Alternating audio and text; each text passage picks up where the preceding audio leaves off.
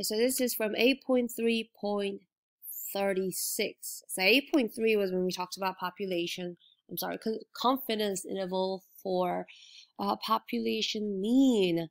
So okay, so let's see. When a survey asks about how many hours per week do you spend sending and answering email, the summary statistics were shown in the graphing calculator screenshot. Complete parts A through C below.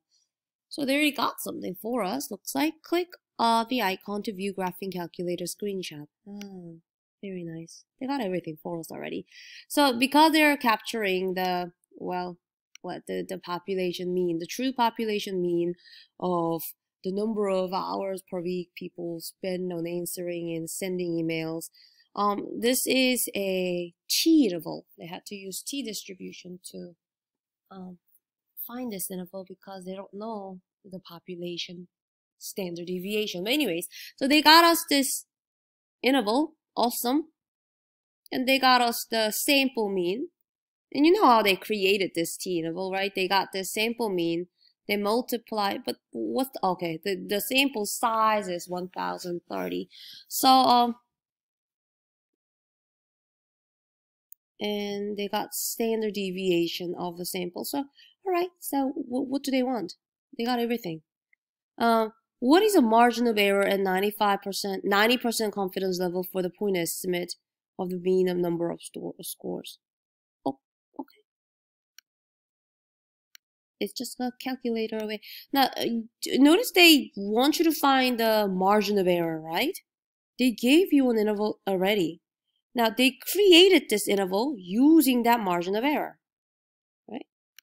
From point estimate, they added a margin of error and they subtracted a margin of error to go up to the upper bound and go down to the lower bound. So here's the margin of error, okay? Upper bound is 7.57. Subtract the point estimate. And what is the best estimate to capture the population mean, the sample mean? So subtract that by 6.91. Ta-da! Here is your margin of error, 0.66. So this is the number they had to subtract to go down to the lower bound. So if you want to check that, let's do that. So 0.66 is the margin of error. So starting from 6.91, the point estimate, subtract 0.66, we better see the lower interval, lower bound, 6.25. So that's it. That's why the margin of error is simply 0.66. And that's what it is. All right. Interpret the confidence interval at 90% confidence level. Choose the correct answer below. So we want one of the sentences to say we are 90% confident that the true population mean of how many hours people spend on answering email and sending emails per week can be captured within this interval.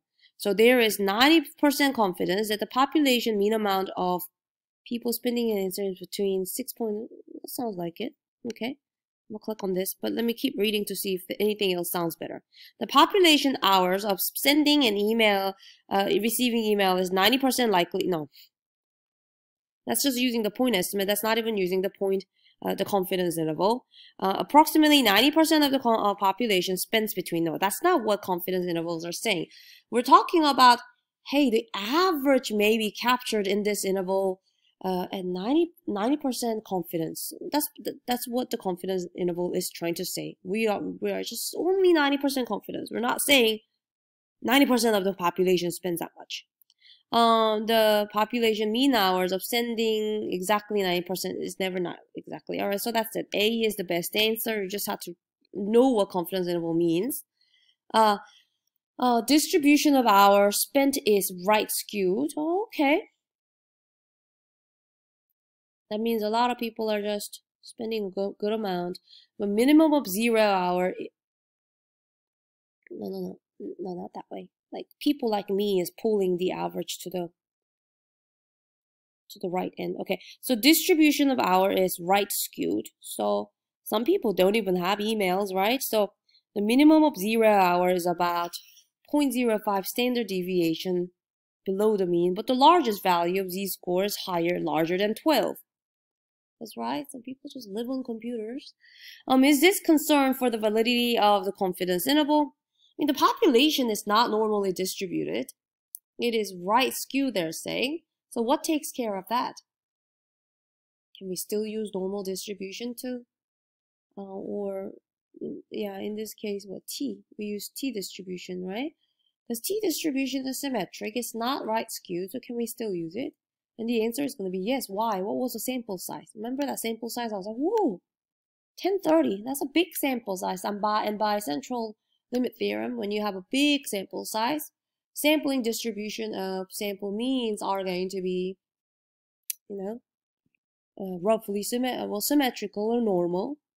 And that looks like a t distribution, so we should be able to use it. Yes, because the data includes zero. Not you. Yes, let's look at this one. Because Q data will.